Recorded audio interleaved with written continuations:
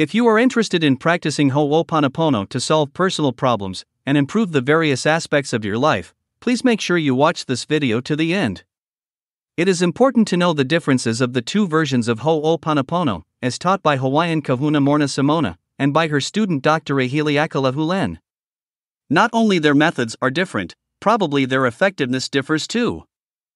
So, what is Hooponopono? Hooponopono means to make right or to make good. It is an ancient Hawaiian healing method. Traditional Hooponopono is practiced by indigenous Hawaiian healers. It involves the participation of an extended family. Often it would take hours and hours to reconcile an issue or a conflict among family members. In 1976, Morrnah Simeona applied the traditional Hooponopono to a general problem-solving process beyond the family. She also adapted the traditional group process to a personal practice, without losing its effectiveness. She named this new process self-identity through Hooponopono. She founded a not-for-profit organization, the Foundation of I, Inc. Freedom of the Cosmos, to preserve and promote her modern Hooponopono. After she passed away in 1992, her prominent student, Dr. Iheleakala Hew Len, became chairman of Foundation of I. In around the mid-2000s, he began to promote his version of Hooponopono. He partnered with Joe Vitale, who was a law of attraction advocate, to publish the book Zero Limits in 2007. The book was a marketing success.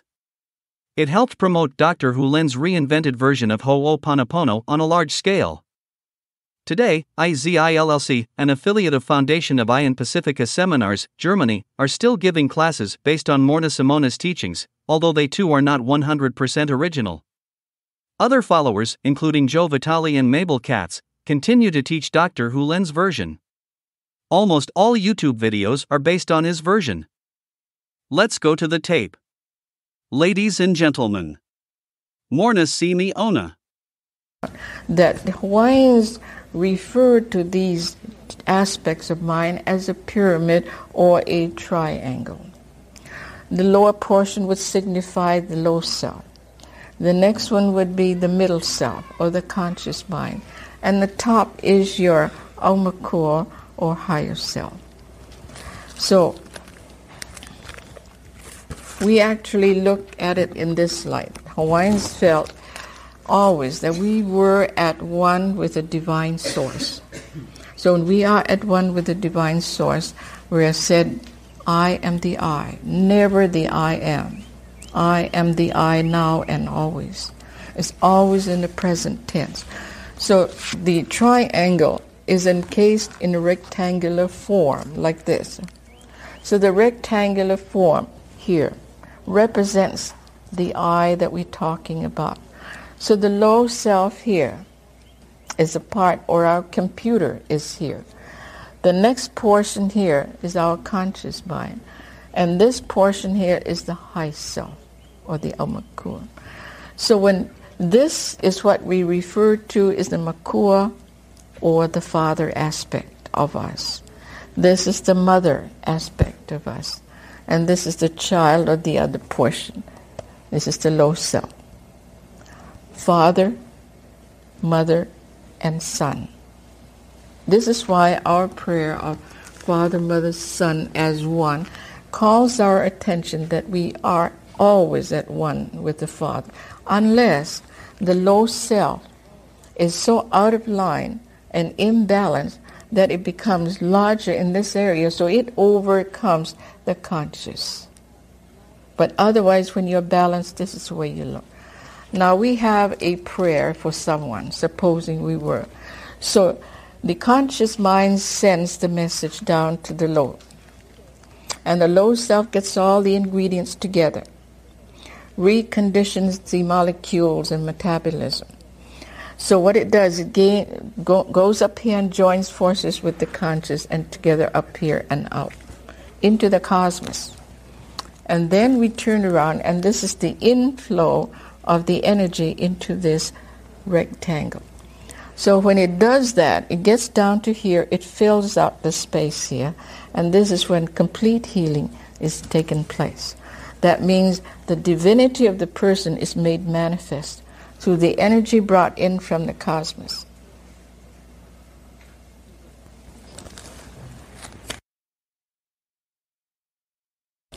Now, when we talk about the subconscious mind or the low self, the unhipili, my concept of unhipili is that which attaches itself to an object. Now we say unhipili. The u means to grunt, and nihi means to creep steadily around, and pili means to attach itself. Now, if this is my book, and I had it for about 10 years, so my own unhipili has attached itself to it. And then I pass it on to someone else, and that person's unhipili is being put over it. And so it goes on. The people who touch, the people who own or handle the object. So we find a great deal of problems in those who are collectors of artifacts. And this would kind of make you think twice about collecting antiques and artifacts. So it kind of gives you an idea how the unhipili works. It attaches itself. Even after death, even 1,000,000 years, the attachment of the individuals on that object is still there. Of course, we have the conscious mind, which is the uhani. It has the free will or reasoning power. Could you erase that? Thank you. It is a link between the low self and the high self. It helps self to send pictures and messages to distant parts and at distance. It is a teacher and a guide to low self. It is of a higher voltage than the low self and is stronger. However, there are exceptions. When you find that the low self has greater power than the middle self, then you find a problem there. We find that true among those who are drug addicts, alcoholics, or any of these other cases that sort of run amok in our community. It means that the conscious mind is overwhelmed or overpowered by the low self. Now, when we look at the subconscious mind, that it has the free will and the freedom of choice. It is the storehouse of mana. It is the computer. So when we are dealing with one another, we are talking about one another's computer. So in the work of Hooponopono, or problem solving, what is problem solving? I think we all have problems in our daily life.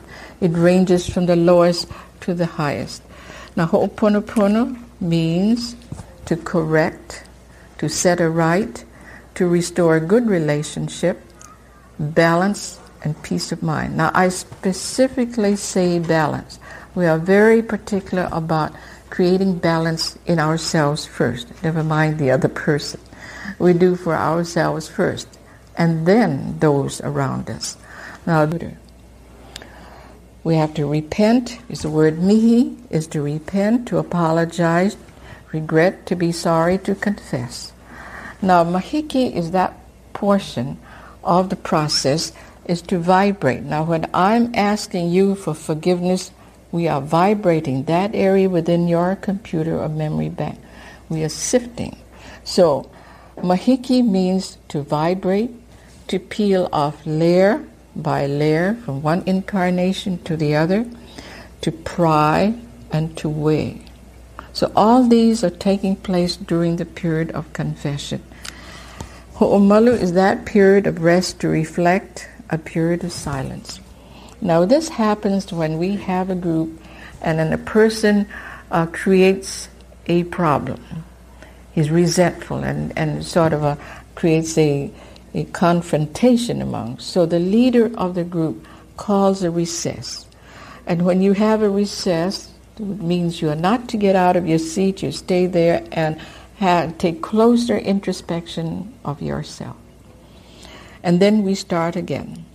So the puli, we open with a prayer and we close with a prayer.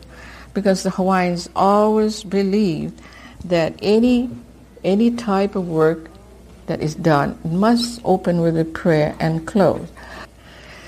So the objective, the purpose of Hooponopono is that to use the process as a simple, infallible, effective method to solve problems between a patient and a family, friends, co-workers, and emphasis on self-introspection and karmic cleansing. So the conclusion to your whole problem solving is the release and the erasing of mental blocks. Now, I'd like to emphasize on this. It's very important.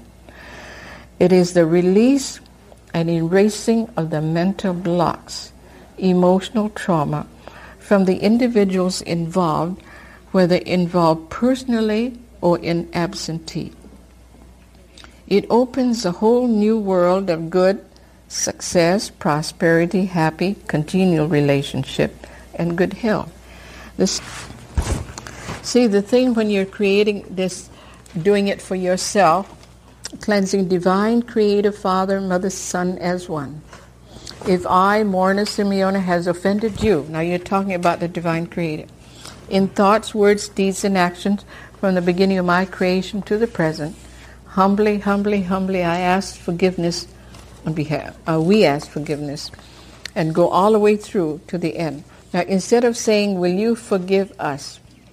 all I say, "Forgive us," instead of "Will you," and then finish with the other. So we will have them printed for you, so it would be easier.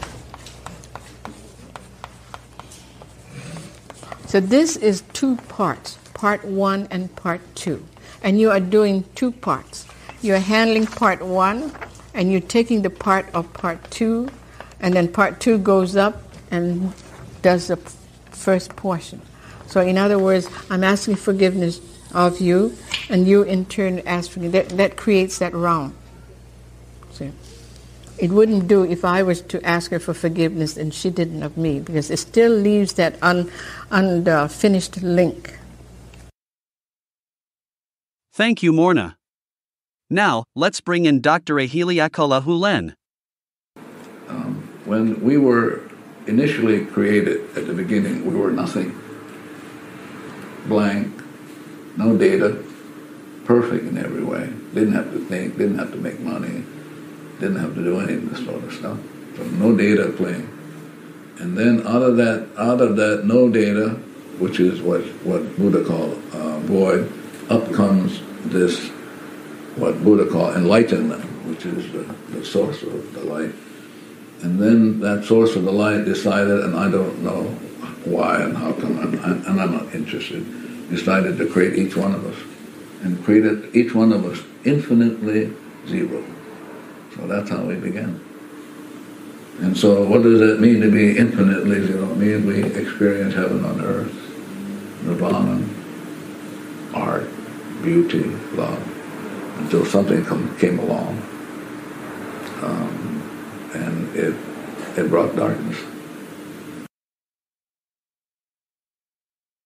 What happens is that at any given moment, 11 million bits of information is playing, for which you are unconscious of. Yes. So it's driving you. So you don't have free will, but you have choice. The choice is, like Shakespeare is saying, to be or not to be free of the data. Mm-hmm. You have that choice, but the data is going to run you. The only question is, what data is going to run you? Is it going to be inspiration, or is it going to be memory, which is dead stuff? Mm-hmm. So that's the choice, but one doesn't have free will. You must come to the realization that you're always there when a problem arises. You're never not there. So if you're always present when a problem arises, the question is, what's going on? And for this process, the question is, what's going on in me that I'm experiencing problems? And so you have to get to the cause, because the basic law of cause and effect is, what causes me to experience such? And the answer is simply, there are only two sources for experiences. One, memory replaying, or inspiration. There's no other sources for experiences. There's just no other sources. The memory replay. Yeah. It's like a tape, isn't it? Yeah, CD, tapes, scripts. So for example, the genetic makeup of our being in ourselves, it's all historical data. So we're old machines running on genetic material that's been accumulated over billions and billions of years. Years ago, a very world-famous biologist was asked, "Can you tell us something about yourself?" His response was, "I'm embarrassed because my ancestors began as bacteria." Yeah? So we're connected to all of the forces of the universe through historical experiences. Yeah. So the question is, how do we undo this any historical problem so that we can begin anew? Yeah. Always beginning anew. And the only way you can do that is you have to clean the slate.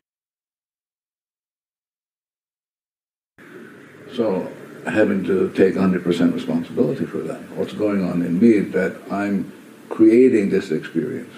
And so I just do this cleaning, and the cleaning, the Hooponopono is about going into the self, and specifically into the subconscious, and where the data is, and since everything is run by information, so that the information in my subconscious is dictating to me what I'm seeing, what I'm experiencing. So if the data is such that I'm experiencing, I'm suffering, or I'm experiencing people being goofy, then I have to be responsible for that. What's going on in me, and it's simply data playing, and more specifically memories replaying in the subconscious. And those can be erased. Mm-hmm. I think that is probably the most profound thing about this Hooponopono, is that you could erase data. Could you? So I want you to know there's only one, there's no 2 or 3 gods, like in the Greeks. The Greeks had many gods. The Romans had many. But for you, or at least the pitch I'm going to make, you only have one divinity. So now here is this person I'm going to call the Papa.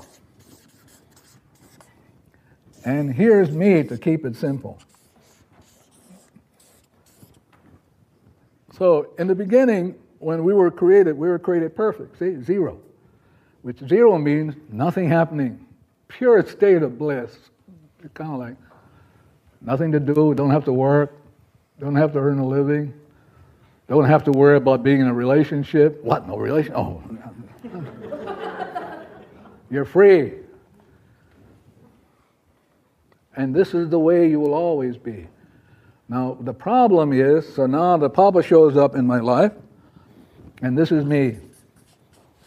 Papa says to me, my son has this problem. Well, the reason Papa is saying it, because we have memories in common. Simple as that.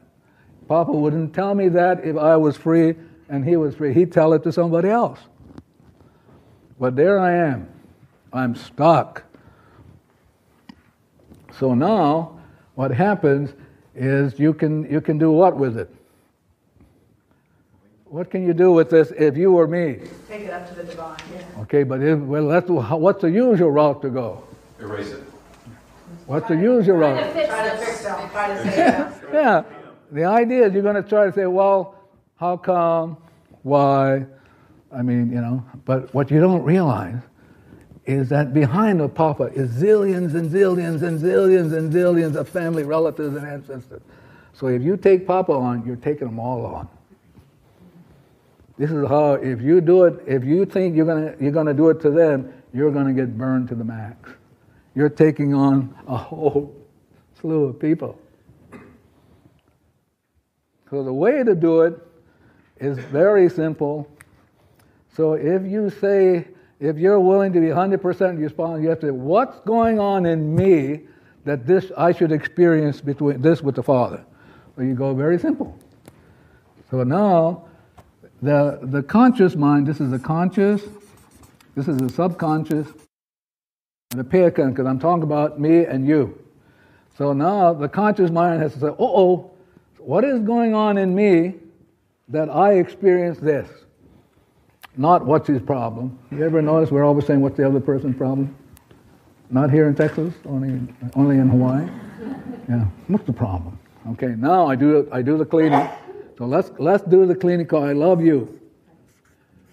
I love you. That's the conscious mind has decided it's going to be 100% responsible. And as you remember, when I said I love you, what is involved in that? What is the element involved is repent, I'm sorry, forgive, please forgive me, and then the transmutation. So over here, I do the cleaning. I go, I love you. I'm sorry, please forgive me. The thing goes down. It never goes up. It always goes down to the subconscious because that's where the problem is. Always goes down. So when you make a petition, if you petition directly to divinity, it never works. It's going the wrong way. It has to go down into your soul where the problem is. So now it goes down. It goes up to the superconscious of the spirit. You'll get it. Superconscious of the spirit goes up. Then it goes up to divinity. Ding, ding, ding, ding, ding, ding, ding, ding, ding. Divinity says, oh, taking responsibility. So now what happens is then now the energy called the mana goes downward. It goes down this side spiritually. That's how it goes. It goes down together mentally. So the conscious mind is the mental aspect. It goes down into goes down to the subconscious, and then it begins the process of taking the memory. So this energy is coming down, taking that memory and purifying it, taking it to pure energy. This is what divinity can do. And then it leaves it blank. It's released it. So now, everything's back to zero again. And if I'm willing to keep doing that, that fellow will be okay. Because if you're okay, everybody else is. You're not, you can tell right away.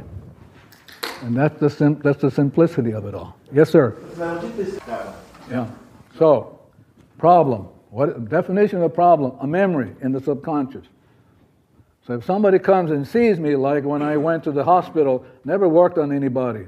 Everybody's perfect. The only thing that's imperfect is the data. That's the imperfection. Everybody's perfect. The client is perfect, the Barry is perfect, the Papa is perfect, I'm perfect. What's imperfect is the data, the information. So when you say, I love you, that begins the process of remedy. It remediates the problem, which is the memory. So the energy goes down into the subconscious, goes up to the divinity who can transmute, avoid the memory. Only this can do it. And then it sends down the mana both sides, comes down and erases both of those, and it cuts the tie. And you're free, as you were in the beginning. So you're free. It's working, and then you're free. And once you're free, everything else is free on the earth.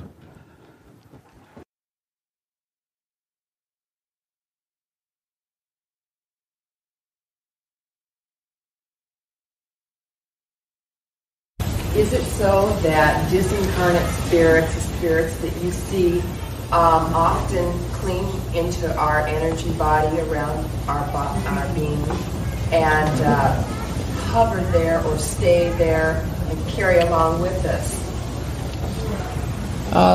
I would say yes. And if so, is Hooponopono to dispel those beings from your space? Well, let's say these are entities. I say entities. Well, if they are around or on you or possessing a person, Hooponopono is the thing. You say, I wish to do a Hooponopono on the entity's situation or problem that's affecting this patient or individual. So this is how because you don't know what it is. Could be an entity, or could be many entities. So whatever they are, you are including in an umbrella coverage, so that you're including all of them and then you transmute them. And if they are earthbound spirits, you ask that they be released to the path of light after you have done Hooponopono. And by so doing, you completely release them from these people or places, because they may go to someone else. They may go to another person or a place or where they came from. But you completely move them into the light. Can it be done on oneself? Yes, you do it on one. I'm saying you can't. Yes, you can. But when you do this, after you have done this, always be sure to put your force field of light around the person or yourself and put another ring around. Some people see an indigo ring, a gold ring, or a blue ring, whatever it is that comes to your mind. But you must put a force field around because it acts as a buffer, as a protection.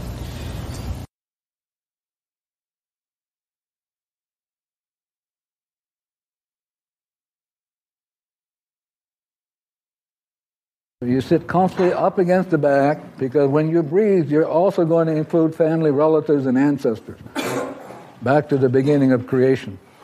So you're not just breathing for yourself, but you're breathing for all of the generations that came before you, clearing whatever's back there, and whatever it is, I don't know. So this is the position you would take. Thumb, forefinger sitting on your lap, both of your feet on the ground, because you're going to now include Mother Earth, because Mother Earth is part of your family.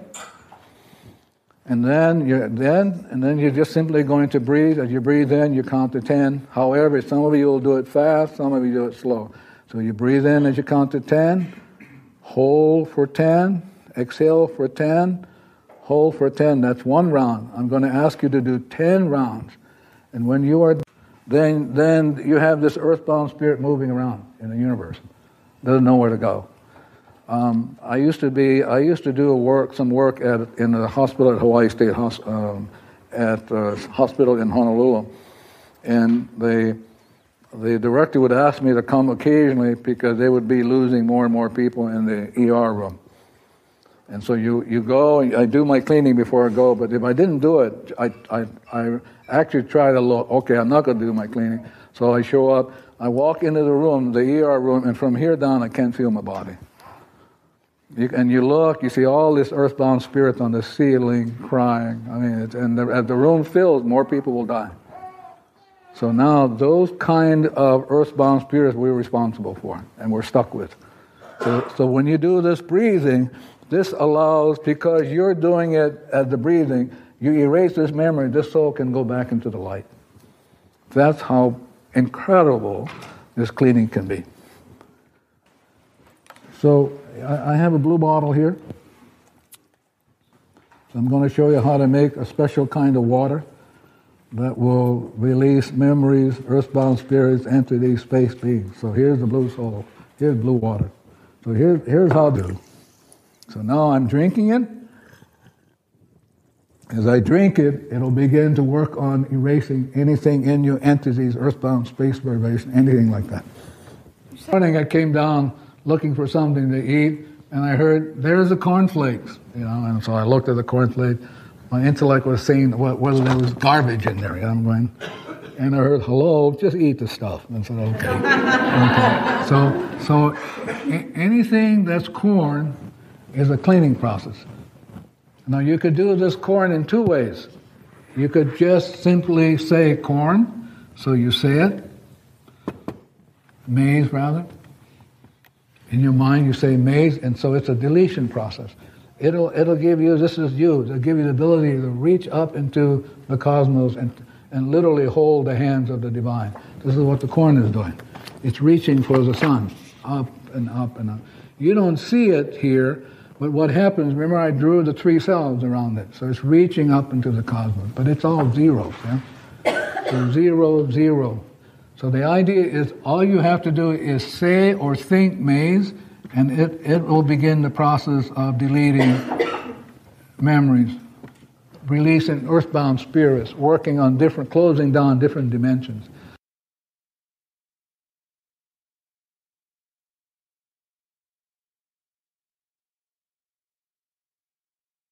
Thank you for watching this video. As I noted in this channel, Morrnah Simeona and Iheleakala Hew Len are so different in their approaches to problem solving. Probably the only thing they have in common is the word Hooponopono. Please come back for the next video, in which I will show you how Dr. Hew Len disassociated with his teacher Morrnah and became the new master of self-identity through Hooponopono.